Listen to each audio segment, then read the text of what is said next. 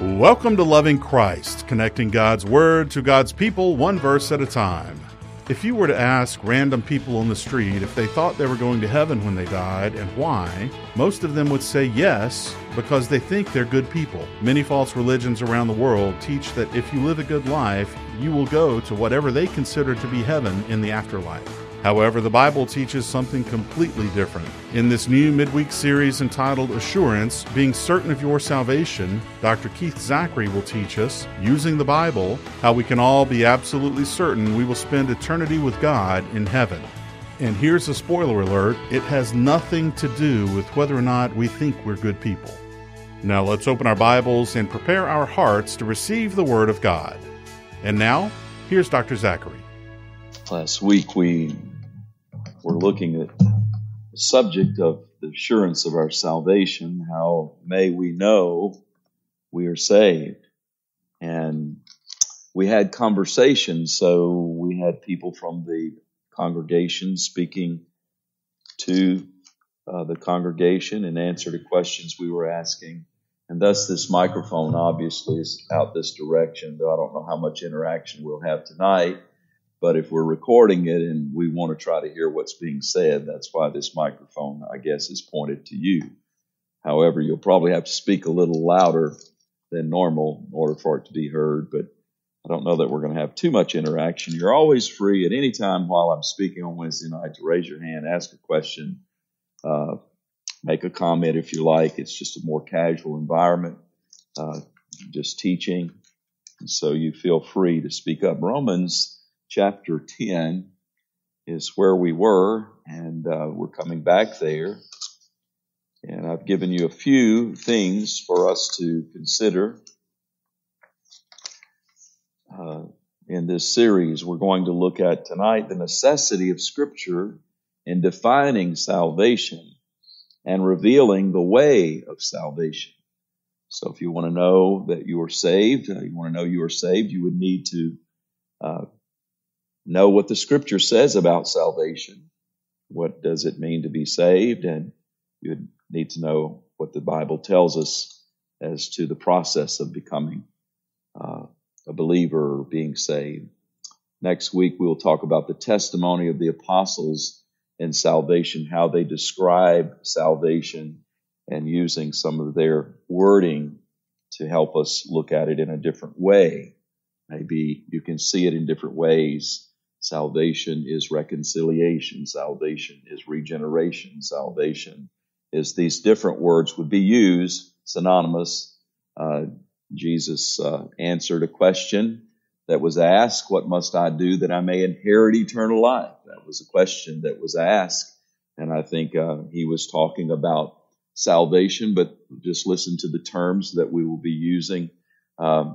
Inherit eternal life was the question that the rich young ruler asked. How may I inherit eternal life? That could be a phrase that could be defining or describing salvation. And Jesus told him certain things that he needed to do if doing was what he was asking. What must I do? Jesus said, well, if we're going to answer that question, deeds have already been prescribed. And he went down the list. And he said, I've done these from my youth. And he said, well, there's one more thing that you must do. And then after the man, the rich young ruler, would not do those things, he left. And this is what Jesus said. It's hard for a rich man to enter into the kingdom. Maybe that's another word or phrase we would use. How may I inherit eternal life? It's hard for a rich man to enter into the kingdom. And even the disciples picked up on that and said, who then can be saved, which is the term we're driving at, knowing that we're saved, our assurance of salvation. So there are other terms that we will use and look at and just try to look at salvation with those phrases or terms in mind. The third lesson that we will look at is the nature of repentance, something that many times is left out in you must repent and believe. And so the nature of repentance and the experience of the call to conversion. We'll talk about that. The fourth lesson will be the understanding of the unity and fellowship in the body of Christ. If you want to know that you're saved, this is something we have to look at. as a vital evidence of God's grace in your life as a believer. And finally, we'll talk about the importance of faith, which we would have thought would be at the very front, but we're putting it toward the end. The importance of faith in salvation and the life of faith following conversion. So that's where we're headed. So I hope you'll come for all of these. Just how may you know that you are saved? And these are evidences, biblical proofs, actually, is what we're talking about. The divine proofs of salvation. So you come. Tonight, we're just going to read a verse to get started here in Romans, and then we'll be going on other places as we try to cover just what's being said here. The term that we're focused on tonight is, of course, the term saved. How do you know you are saved? Let's just look at that as the term is used here in our text. So I'm reading chapter 10, and just to begin, we'll begin verse 13. So let's pray together. Father, I realize that even reading the scripture tonight requires my dependence upon you, and for me to read it without dependence upon you would be wrong, would be sin. And so I acknowledge at the very outset I'm dependent upon you even to convey through reading your word, just reading it. Father, I know it'll stay on the page and not minister to anyone's heart if I'm depending upon my ability to just read or speak. And so I'm depending totally upon you, Father, to make your word come alive to all of us tonight. So bless me even in reading the scripture. May we see it with fresh eyes, and hear it with hearts fully opened by your Spirit. And may we receive what you have for us, that we may truly be blessed with the assurance of our salvation. Thank you, Father, for hearing our prayers. We humbly pray and pray in faith in Jesus' name. Amen. So I'm going to begin reading in verse 13. And I know there are other verses that precede that. It's kind of hard to start in the middle of any chapter without going back. And so we will make a few comments, but let's look at verse 13 and forward. For whoever calls on the name of the Lord, here's the word, shall be saved. There it is, shall be saved. Okay? So we know that being saved is calling on the Lord, or calling on the name of the Lord. But then let's continue to read verse 14.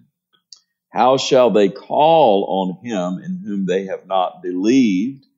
So you have to believe and call on the name of the Lord.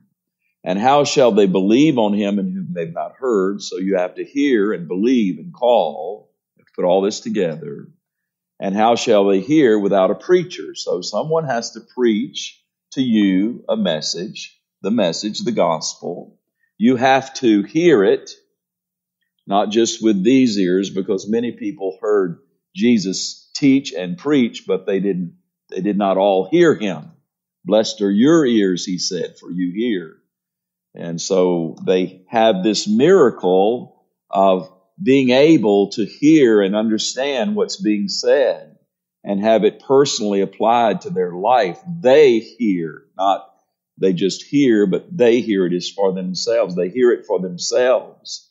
And so when you hear for yourself, then you can believe, because it's going to give it, we're going to find the answer to it here in just a moment. But let's just read on. And then I'll come back and make that clear. So how shall they hear, of course, unless there's a preacher? And how shall they preach unless they are sent? As it is written, how beautiful are the feet of those who preach the gospel of peace, bring glad tidings of good things. But they have not all obeyed the gospel. For Isaiah said, Lord, who has believed our report? So then, faith comes by hearing, and hearing comes by the word of God. So the necessity of Scripture are the word of God in order for you to know what salvation is, in order for you to know also the way to be saved once you know what salvation is. And all that comes by the hearing, the preaching, and then the hearing of the Word of God. So faith comes by hearing, and hearing by the Word of God. Now, I just want to show you, I said I would mention the verses preceding where we started. It's very important for you to see that.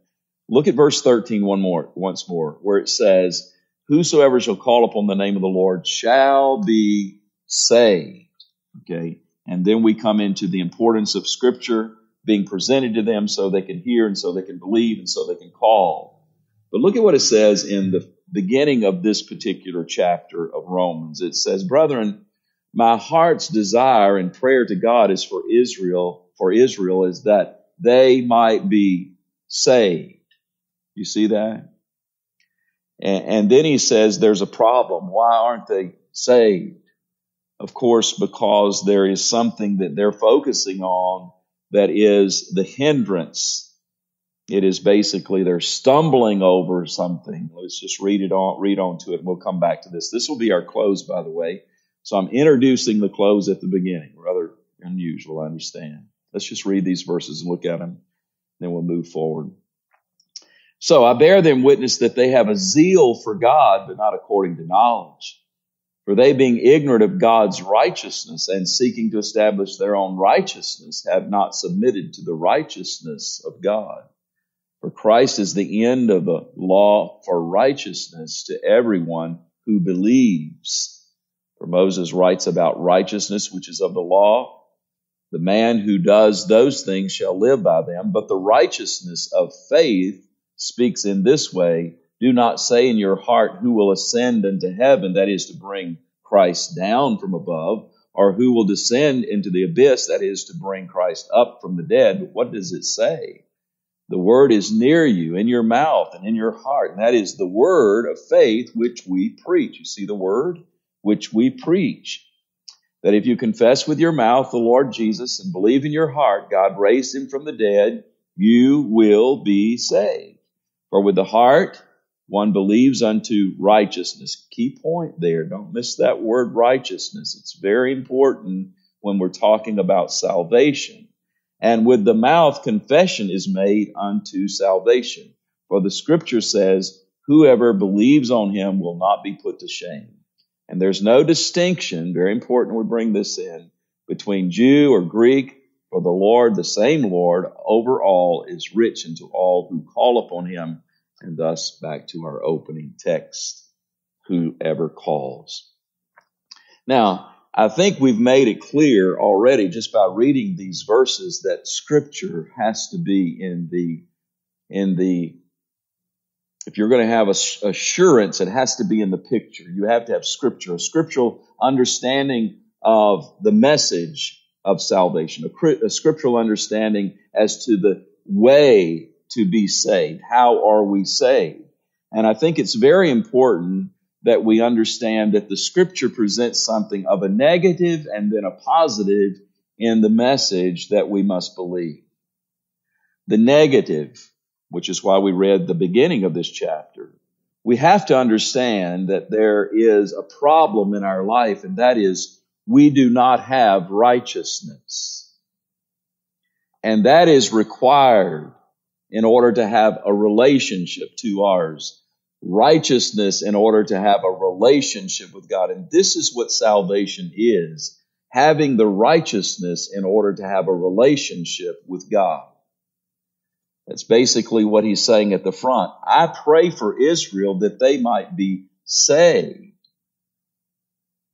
But their ignorance of God's righteousness is one problem. And going about to establish their own righteousness is the second problem. They can't come to the solution, and that is the righteousness that is available through Christ. They don't know about the righteousness of God. They don't know that they're ignorant of the fact that their self-righteousness is not acceptable. And because of those two things, they are not coming to an awareness of the righteousness that is available. So when we talk about being saved, listen to me very carefully. It is being granted the righteousness that is required to have a relationship with God. Two things every person in this world are without when they come into this world. A relationship with God and the righteousness required to have that relationship. So we have to go in and preach the negative While the message that we are presenting to them is positive in one sense, in the greatest sense, in that when they hear this, when they believe this, when they call out to Christ after they've heard and believed, then their salvation, the righteousness is granted, and it is a righteousness of faith. But first, the Word of God has to be presented. The message we preach, he says. You know this already. It's the message we preach. And so here's what you should never think. You should never think that God is not coming to your rescue. He has already come down to your rescue. The question is not, why doesn't God do something? He's already done something, and the Word of God tells us what he does. And when Jesus came and he paid the price for our salvation, we're not waiting on him to come out of the grave to prove that that is a finished process. It's over. He's already come out of the grave. You know that. So now we have some other things we have to preach. The righteousness is available. How do we have this righteousness? Of course, God sent his Son, Jesus. This is the gospel, to bring us the righteousness. It is the righteousness through Christ that he brings us to the end of all of our attempts and efforts, the pursuit to have righteousness by our own works. That's over with because Christ has come to provide the righteousness. He paid the penalty for our sins. He resurrected to provide the righteousness when we believe and call on him. This is all right here. It's all right. And you know, I know I'm preaching to people who already believe this. I think we already know this. But if you ever put your attention elsewhere, as we said last week, for the assurance of your salvation, you can become very disillusioned. You can actually begin to have great doubts about your salvation, because salvation is something that God has offered by grace through faith. And you know that's true because God said it in his word, which is why the word is so essential. The scripture is so essential to our salvation. We must know what the Bible says. And of course, Sunday we were talking about the Reformation. And that's one of the things that we'll be talking about this Sunday. Just for your information, we'll be talking about sola scriptura, which is basically the essential that we need to get back to basics to the Bible, which they had abandoned, the church had abandoned, and Luther basically is saying, I've read the Bible, and here's what we need to believe. And it's not what we have been presenting to people. So we'll talk about that a little bit more Sunday. So we need the Word of God. We need to hear the Word of God. We need to continue to hear the Word of God. We need to hear the gospel. We need to continue to preach the gospel to ourselves, that this is the truth that I have believed, and God cannot lie, and what God said is true, and my salvation is based upon the truth of God's Word. And so when you take your eyes off Scripture, then something else begins to happen. You begin to have questions and doubts. Am I saved because I feel saved? No, it's nice to feel saved, but I'm not saved because I feel saved. Am I saved because somebody told me? Well, don't worry about it. You're saved. I know you're saved. I shouldn't have any confidence based upon their opinion of me. They can be all off as to what they think salvation is. I shouldn't hear that. So what do I need? I need a confidence in what God said about what salvation is, and I need to believe that. If I believe that, then I can't doubt that. God cannot lie. So I just want you to see that salvation is hearing the gospel, the good news, which preaches this. What salvation is by grace, salvation is through faith. All of that's interspersed in these scriptures, which we read it every. It's by grace, it's through faith in Jesus Christ, who is the end of the law to grant us righteousness. And by that righteousness, we have a relationship with God. We are reconciled. Some of my favorite verses right there in 2 Corinthians chapter 5, and you know I would come to it, where we preach reconciliation. It's the ministry we've been given. And how are you reconciled? 2 Corinthians 5:21, for God made Jesus to be sin for us, Jesus who knew no sin, that we might be made the righteousness of God in him. So it's the righteousness granted that we might have the relationship with God. And that's according to Scripture. So we cannot ever abandon Scripture. It is a Scripture that tells us we have life through Christ. He that hath the Son hath life. How would I know that if it weren't for the Scripture? It's a Scripture that tells me that I need Christ. All have sinned and come short of the glory of God. There's none righteous, no, not one. How would I know that if it weren't for the Scripture? The Scripture is giving me the negative all over the place. And when I read the Scripture and I see that I'm a sinner, then I'm ready to receive the good news of how can I be rescued from this problem. And when I read the good news, there's nothing you can do to be rescued. It's all been done for you through Jesus. Then that's the good news. And that's by grace. You didn't deserve it. You didn't work for it. You can't work for it. You didn't work to have it, and you can't work to keep it. It's all by grace, and it's through faith in Jesus Christ. Now, that's just basically what we say. But these things are given us. You know, Jesus said, you shall know the truth, and the truth shall make you free.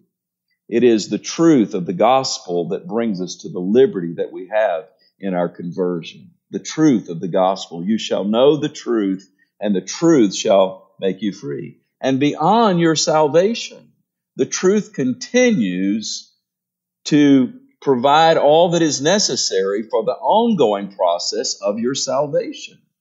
I have been saved, but I am being saved.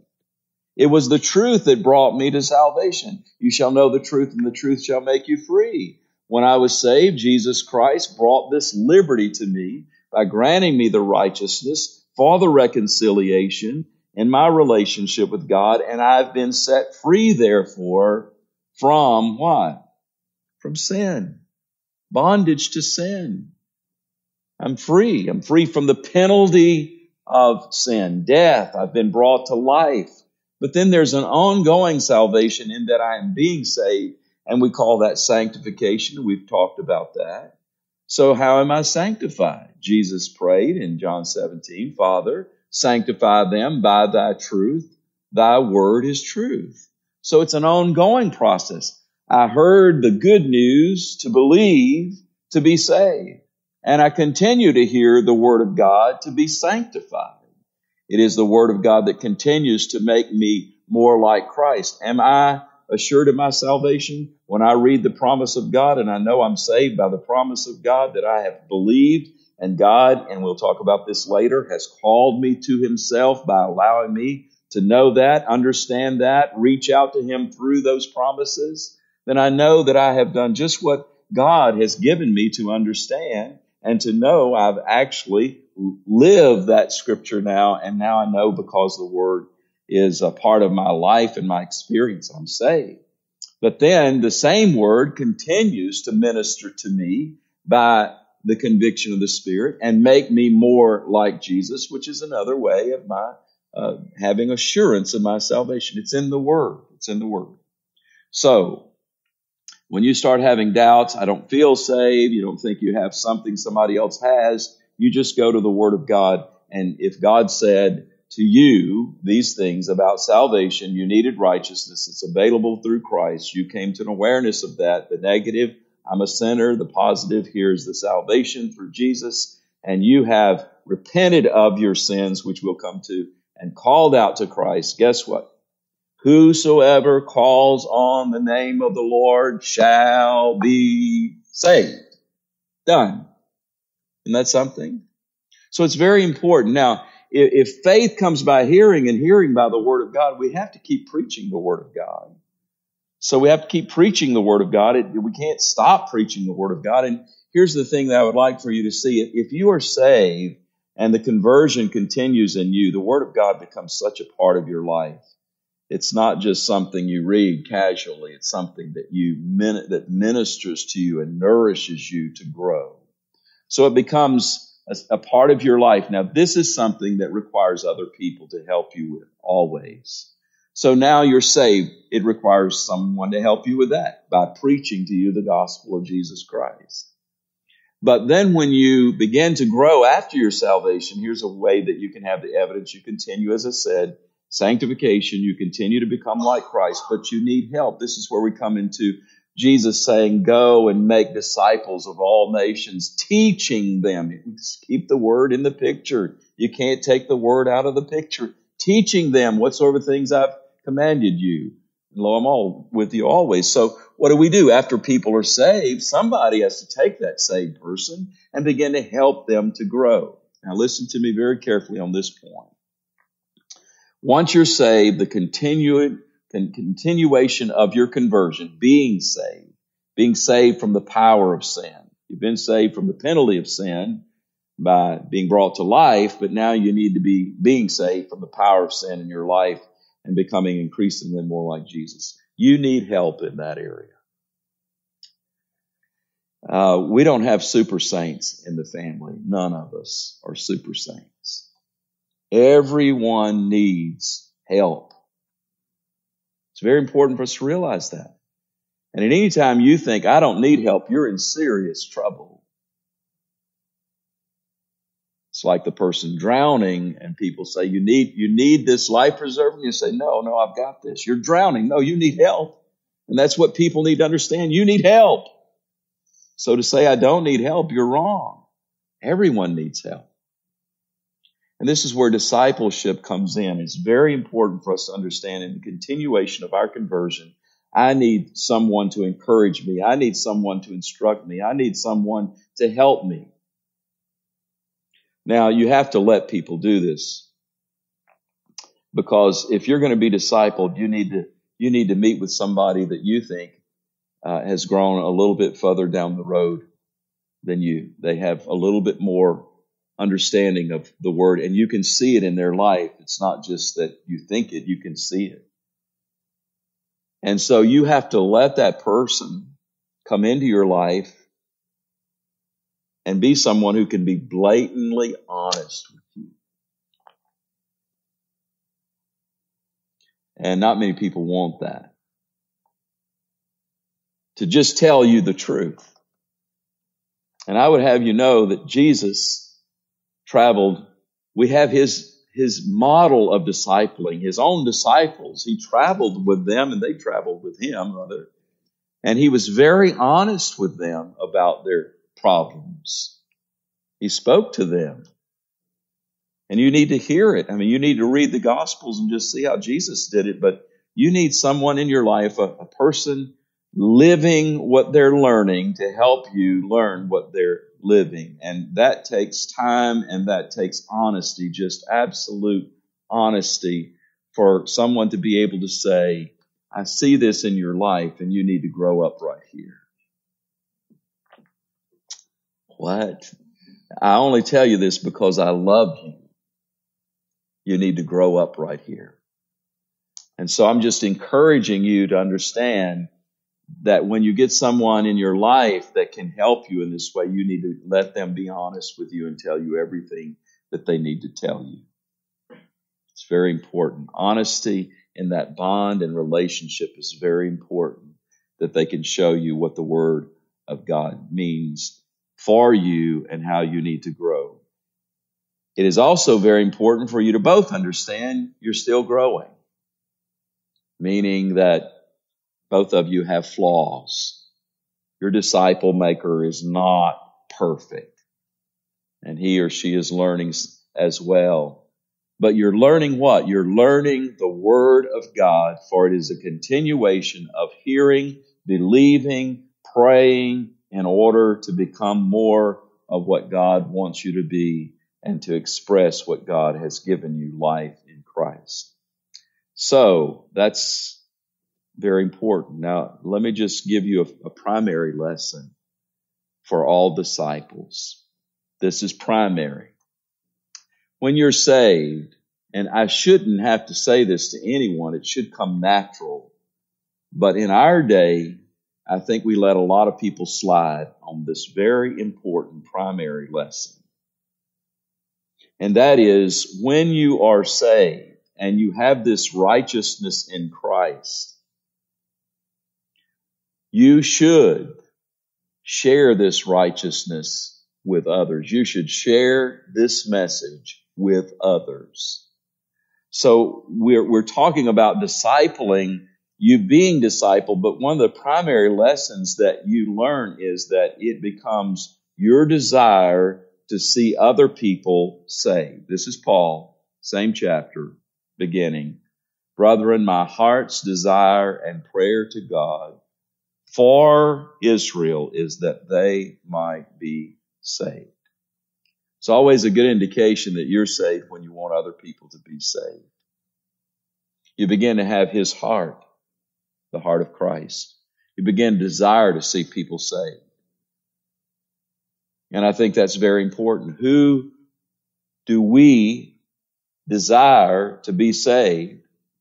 So much so that, like Paul, it becomes a part of our prayer life regularly. As Paul says, regularly he is praying for Israel to be saved. And he knows their problem. It's not that he's distant from them, been there, done that. I know what that's like.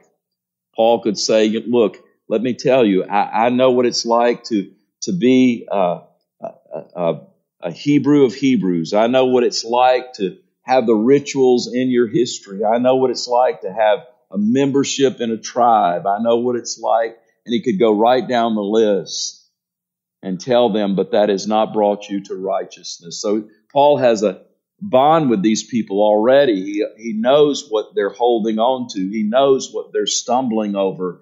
And you have been saved, and you know what people are stumbling over. You can give a personal testimony which opens their receptiveness to hearing the gospel when you say, I have been where you are.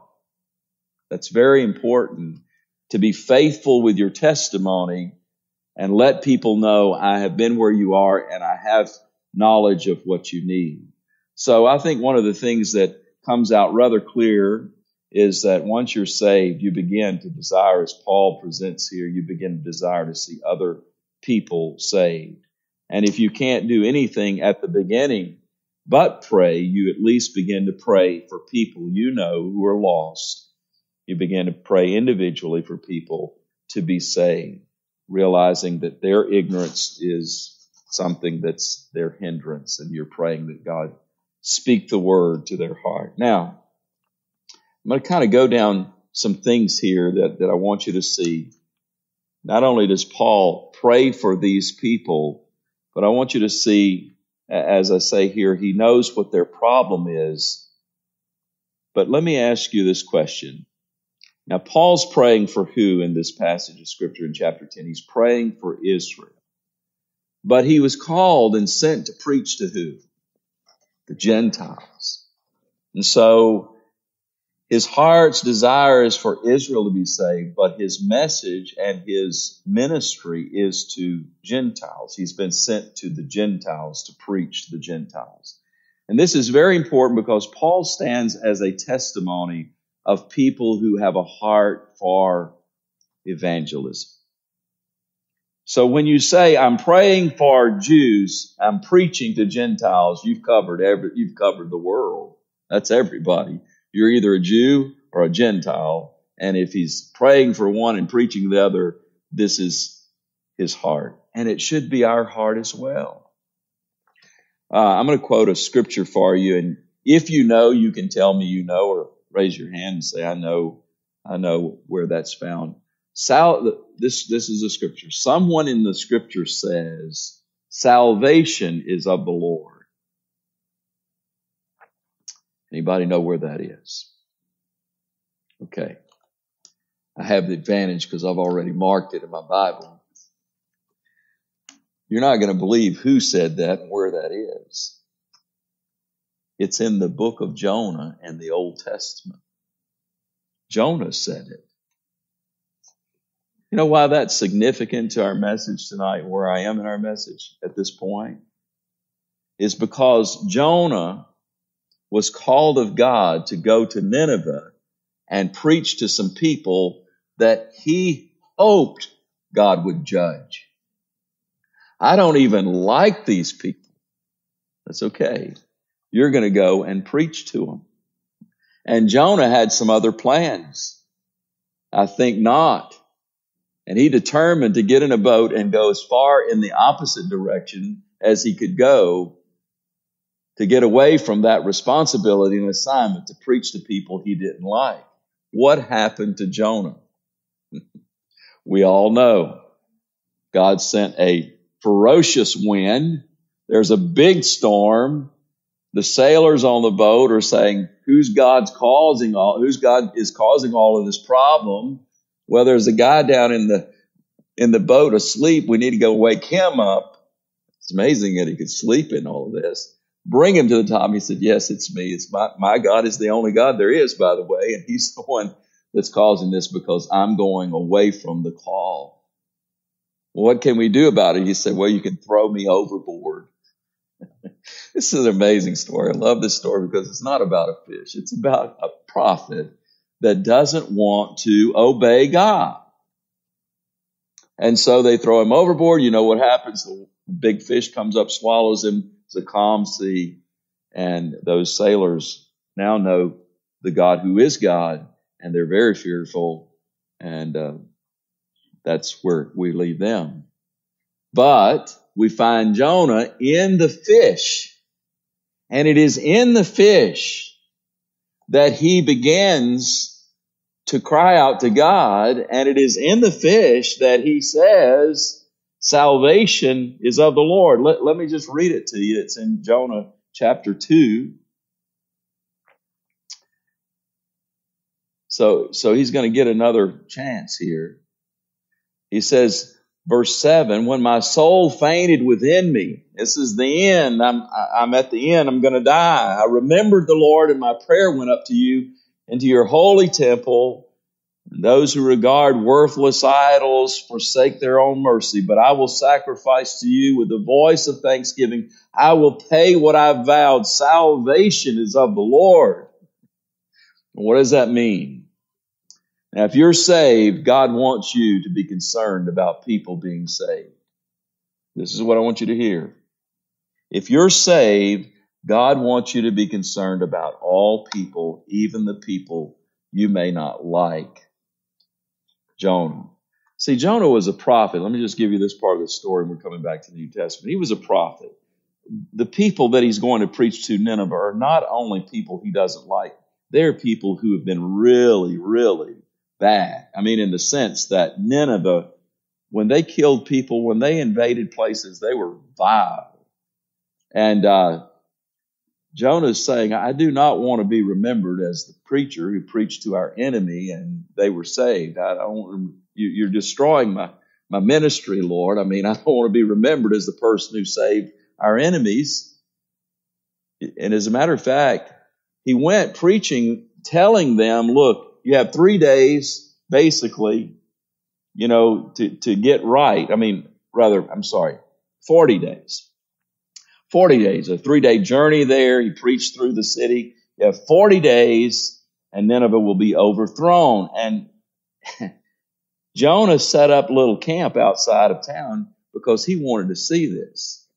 He wanted God to overthrow Nineveh. He wanted God to judge Nineveh, but he had a sneaky suspicion that if God wanted to judge them, he didn't need to go tell them they were about to be judged. God would have just judged them. So he kind of thought that, well, no, God's up to something here. And sure enough, Nineveh repented. They proclaimed a fast from the least to the greatest of them. The king even rose up and took off his garments, his robe, laid it aside, put on sackcloth and ashes, and repented. And so God didn't judge them after 40 days. And guess where Jonah is? He's out there angry with God that he sent him to preach salvation to the enemy of his people. It's amazing that we read the book of Jonah and understand that God is a gracious God to Jonah, not just to Nineveh. Jonah's out there pouting. He's angry with God. He's saying, you might as well kill me. I don't have a ministry left. Nobody's going to want to hear me preach. I mean, God could have just taken his life, snuffed him out. But God was gracious to him. And not only gracious to him by not taking his life, God was gracious to him by allowing that fish experience to be the only sign that Jesus would give that he was the Messiah. I'm not going to give you any sign except the sign of the prophet Jonah. As he was in the belly of the fish 3 days, I'm going to be in the earth 3 days, and you're going to see me again. How gracious God would use Jonah for such a significant sign. So the thing is, I'm getting off. You're going to get me off on. I'm going to preach something else here in a minute if I don't get away back to the New Testament. What I'm trying to say is, when you are saved, salvation is God's business, and you need to remember that He expects His people to be about God's business, and He will put it in your heart to love all people. To love all people. And so how do you know you're saved? Well, God's Word tells you you're saved. You took God at His Word. You have His righteousness. You begin to live what you learn as you continue to learn the Scripture and someone's discipling you. But God's going to put it in your heart to pray for other people to be saved. God's going to put it in your heart to pray for other people to be saved and even to participate in sharing the good news with people. And it may be people you don't even like. So knowing that Paul was preaching to the Gentiles, I promise you he's preaching to people that he grew up not liking at all. Just like Jonah went and preached to people he did not like at all. And it's time for us, if we really want to sense the joy of our salvation and have a greater assurance, if you're suffering from lack of assurance, then start praying for people you have not liked at all. Pray for Nancy Pelosi. I'm just saying that may be one. I don't know. Maybe it's not. Pray for Maxine Waters. Pray for people that you have complained about. Those people have a soul that's going to spend an eternity somewhere. Let's pray for them. And wouldn't it be just wonderful if God saved the whole bunch of them and they wouldn't need to be replaced in this next election? Can God do it? If He could save Nineveh, He could save the whole bunch of them up there on the Capitol Hill. Pray for them. Let it be known that that's our heart. That what you really need, what you don't understand, you need the gospel of Jesus Christ. You need to be made righteous, and we know that, and we're praying for you. If that's as far as it goes, then that's as far as it goes. But we are praying for you. Now, let me show you something else back in the New Testament. Here we go back to the New Testament just for a moment. The Word of God is important. Jonah had to go preach to Nineveh for them to be saved. Preach to people he didn't like. Paul's praying for people he loves, but he's preaching to people that he grew up not liking. I mean, we just see a whole new, different attitude about life and people and souls, and that all comes home to us as an evidence of our salvation. We want people to come to know Christ, and we pray for them, and we preach to them. And many times God sends us, especially the people we don't particularly want to go to, but that's who we go to. Turn back with me in the New Testament and show you some other things that we find, in Acts. I was reading this Sunday. Here's another reason why we need the Word of God, not only to preach to people, to encourage us to pray for people, but we need the Word of God. These are evidences. These comfort us greatly when these things come about in our life. Also, we need the Word of God to make certain that we don't have a repeat of what happened in 1517, October 31st. What happened? Church had gotten so far off track that there had to be a reformation and a call back to Scripture. Why? Because traditions had become more important than Scripture, and people had become more powerful than God had ever granted power to anyone.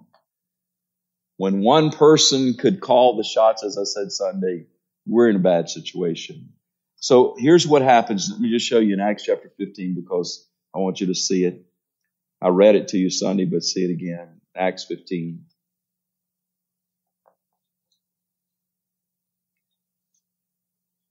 And certain men came down from Judea and taught the brethren, that unless you are circumcised according to the custom of Moses, You cannot, do you see that? Be, what's the word? Saved. Whosoever shall call upon the name of the Lord shall be saved. And then here they're saying, no, unless you do this, you cannot be saved. Why do we need the Word of God? To prevent this kind of thing from happening. To prevent people from adding to, steps to, requirements to salvation that aren't found in Scripture. If faith comes by hearing and hearing by the Word, then what people are hearing and should be hearing is the Word,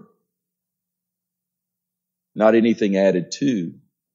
And so the people here are saying, oh, by the way, salvation, well, salvation cannot be your experience unless you do this. And they added this particular thing, circumcision according to the custom of Moses.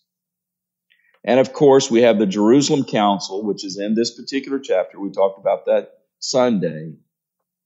And we found that what was important was that the church came together and said, let me tell you, Peter and Paul both said, let me tell you what God's doing out there. He's saving people, and they're not circumcised. We've never even mentioned circumcision, and they're getting saved. Peter had a testimony in particular where he tells exactly what God did. God gave him this vision. He says it right here. God had given him this vision. By his mouth, he was supposed to go and preach the gospel and tell them the gospel. And when he did, Cornelius and his household were saved. And what could he say? So he's saying, we haven't been told to tell anybody about anything about circumcision.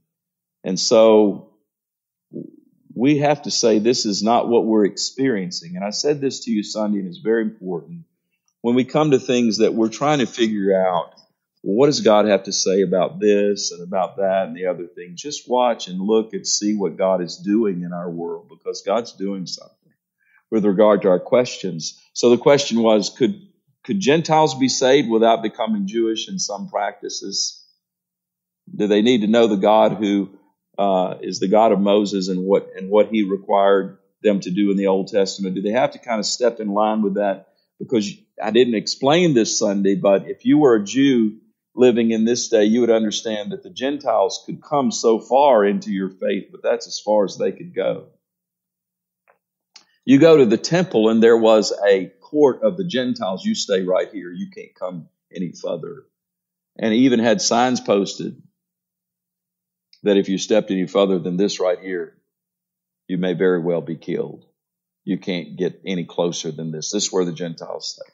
And by the way, that's where they were selling animals for sacrifices. That's where they were changing your money for temple currency and all of that. And Jesus came in, and when he cleansed the temple, that's the area he cleansed, because he said, my Father's house will be a house of prayer, and you've made it a den of thieves. You've let these people who don't know God as you know God not know the God you should know, basically. And he cleaned house. And he did it more than once. So what am I saying about that? I'm saying that people want to put things in the way of individuals being saved, complicated by adding things to it and making it more difficult than it is by giving assignments that, well, here's what you have to do to be saved. Now, tonight and last week, I'm not telling you what you do to be saved. I'm showing you evidences of salvation, biblical or divine proofs of salvation. I'm not saying you do this to be saved. I'm saying because you are saved, you do this. It's just like Jesus said, he that endures to the end shall be saved. It's not that you endure to be saved. It's because you are saved, you endure. It's important to see that distinction. But when people come and tell you that the way to be saved is anything other than faith in Christ and his finished works, then we need to be very careful. And that may be why some people are questioning their salvation. They've heard some things that should never have been told. I've heard some crazy things. You've heard some crazy things. We could share some things that just not in the Bible. So just be aware that that's out there. We are sitting in a building tonight that has a an associational and denominational affiliation. We're part of a group of churches. Those churches are Baptist churches, and we're part of the Southern Baptist denomination. Is that required to be saved? Absolutely not. Could any denomination claim that? You have to be Pentecostal, you have to be Methodist, you have to be... No denomination can claim that as a requirement for salvation. And if you've ever heard anyone say anything like that, they're absolutely wrong. And they're participating in what we find here, adding to the requirements for salvation. So if you've ever questioned it, you just need to go to the Word and see that God said, no, that's not what you do. It's just by grace through faith in Jesus who provided the means of your having His righteousness for a relationship. So when you have people adding to and saying you cannot be saved unless...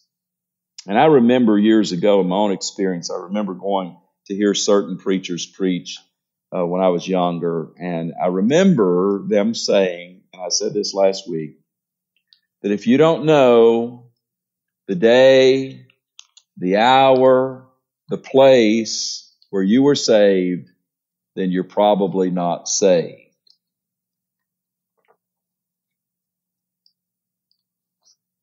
I can't tell you what happened last week sometime. Don't ask me what happened when I was 7. I can't remember the place, or maybe I can't remember. Maybe I can't remember. I can remember the place. I can't remember the date. I can't remember the day. I can't remember the hour.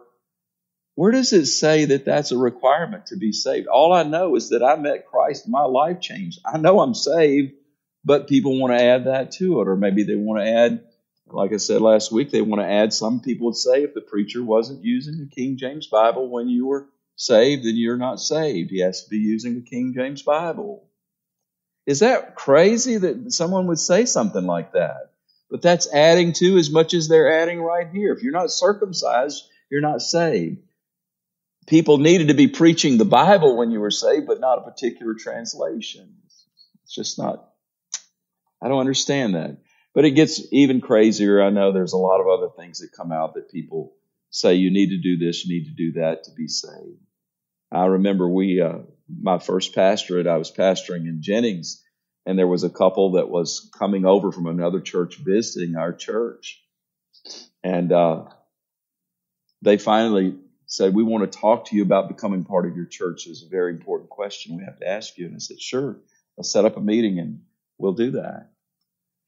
And so I said, well, what's the problem? Are you saved? They said, oh, yeah, we're saved. We don't have any question about that. They knew about that. I said, well, what's the deal?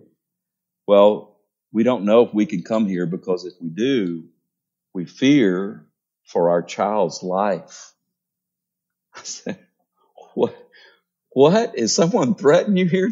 What's the matter with that? Well, the pastor at the church told us that our son was dedicated at that church, and if we ever left that church, then that child's life could be in danger. And I said, you need to get away from that church as fast as you can get away from that church, because that's nowhere in Scripture. People are being bound, fettered with things that people are making up to control people's lives. They're saying things that they shouldn't say. As much as we had a problem in 1517, we have problems like that today. People are putting things on people and bonding, putting them back in bondage with things that you need to just understand. That's not part of it. How are you saved? By grace through faith in Jesus, by having a conviction of your need of His offer of the finished works through crucifixion and resurrection. And you need to receive that by grace through faith and call out to Christ and repent of your sins, acknowledge the negative, and receive the positive. And when you do that by grace through faith, you are saved. Don't let anyone do this right here and put something else on you. So once you're saved, as I said, you begin to grow. You begin to learn. Your testimony becomes something that people see and want to hear from you how they might be saved. And let me just say one other thing. When I mention that you should begin to pray for people to be saved, and that may be as far as it goes for you right now until you grow in your faith, all of your life as a Christian is about what? Loving people. Loving God first, but people second. Love the Lord with all your heart, soul, mind, and strength. First commandment, that's to you as a Christian. Love your neighbor as yourself. That's to you as a Christian. It's loving people. This is how you know you're saved. You begin to love people, and you want to see people saved, even the people you have not liked to that point maybe. It's all about learning, because the Scripture is going to continue to come to you. It's about learning. It's about being nourished, about being fed. We come to the Word of God. We come here to receive it. I don't have to do things to get you to come to church. I don't have to jump through hoops. We don't have to have clowns in the parking lot. You know why? Because God's people are hungry for the Word. It's an evidence of salvation. You love people. You long for people to be saved. You learn the Scripture. You want to learn the Scripture. It nourishes you. It feeds you. And what you learn, you want to live. This is evidence of salvation. You want to live. And this is what's happening in Acts chapter 2. And I know you're familiar with it, so we're not going to go there. But in Acts chapter 2, what's happened is, after 3 years of learning under Jesus, these disciples who are now saved and filled with the Spirit show something through their life that people can't ignore. They come together to see it, to hear about it, tell me more. And when Peter preaches the gospel of Jesus Christ, 3,000 people say, I have a desire to have what you have. What do I do? See, it's how it works. So where are we? As Christians today, we have every reason to have all confidence in our salvation, because that confidence is our faith in Christ. We have every reason to want others people to have the same, love them. We continue to learn and show them what we're learning, and this is all about more evidence of our salvation. But let me close with this, because I think people, many times when I share with people, you need to share with others, they say, well, I'm not really a good spokesperson. Not really good at telling people. In Acts, again, we have the disciples who realized rather soon that there was going to be some persecution for being faithful to presenting the gospel. I'm going to show you a film Sunday. It's just going to be a 3 or 4 minute film Sunday about the persecuted church. If you think persecution was just locked in the first few centuries of the church history, you're wrong. We have brothers and sisters all over this world who are being killed because of one reason: they know Jesus, that's all. But the church in the book of Acts, as I said, we should desire to share, tell people, realize that sharing and telling people immediately brought about the arrest of Peter and John. They went to prison. They went to jail. Church got together and prayed, and God delivered them. But you know what the church prayed for next? After they prayed for the deliverance of Peter and John from jail. The Bible says, in being let go, Peter and John went to their companions and reported all that the chief priests and the elders said to them. And when they heard that, they raised their voice to God with one accord and said, Lord, you are the God who made heaven and earth and the sea and all that is in them, who by the mouth of your servant David said, why did the nations rage and the people plot vain things? The kings of the earth took their stand, and the rulers have gathered together against the Lord and against his Christ. For truly against your holy servant Jesus, whom you anointed, both Herod and Pontius Pilate, with the Gentiles and the people of Israel, were gathered together to do whatever your hand and your purpose determined before to be done. Now look on their threats and listen to the request, and grant to your servants that with all boldness they may speak your word. Scripture, Scripture. What did they want most of all? They didn't say, God, keep us from going to prison. Don't let us go to prison. Don't let us be persecuted. No, they prayed for boldness to preach the Word of God. And while you may desire to share, you may be hesitant as much as the church was in the early days. But let their prayer be an encouragement to you. For the Bible says, by stretching out your hand to heal, and signs and wonders may be done through your name, or the name of your holy servant Jesus. And when they had prayed, the place where they were assembled together was shaken, and they were all filled with the Holy Spirit and spoke the word with boldness. You just need boldness. You just need to be filled with the Spirit. You just need to pray and say, God, I know that this is going to cost me something I expected to live for you. But I don't want to live with doubt and fear and worry. I want to live with faith, joy, blessing. So fill me with your Spirit and help me to stand up and say what needs to be said, because that's why I was saved and left here to speak your word, which when people hear, some will believe. And when they believe, they will call. And when they call, they will be saved. And that's what it's all about. So are you saved? Sure. If you can relate to all that we've gone through tonight, just the Word of God, it just keeps showing up on the page, showing up on the page. Speak the Word. Tell what God's done in your life. Share the gospel with people. Be a witness. Teach those who are saved the Word of God. Continue, because they have to continue to live by faith once they're saved by faith. Just speak the Word of God. Get to the point where it just flows out of you freely. And pray God to fill you with the Spirit and give you the boldness to speak. Next week, I'm going to be speaking on the testimony of the apostles concerning salvation, some of the terms that they used that would be used interchangeable with salvation, phrases or words, and that gives us a different view as we look at salvation. What does the Word of God say about salvation? So, Father, we thank you for bringing us together to encourage us. We do have a desire that our friends, our relatives, and our neighbors would come to know Jesus Christ as their personal Lord and Savior. And Father, we pray that the stumbling blocks that are in their way, Lord, that you would deal with those things. Give us an open door of opportunity to share with them. And when we share, may we share with a loving heart and with a bold heart. May we share the Word, because we know it is vital. Your Word is vital to the hearing of those who need to be saved. May we be faithful to share it.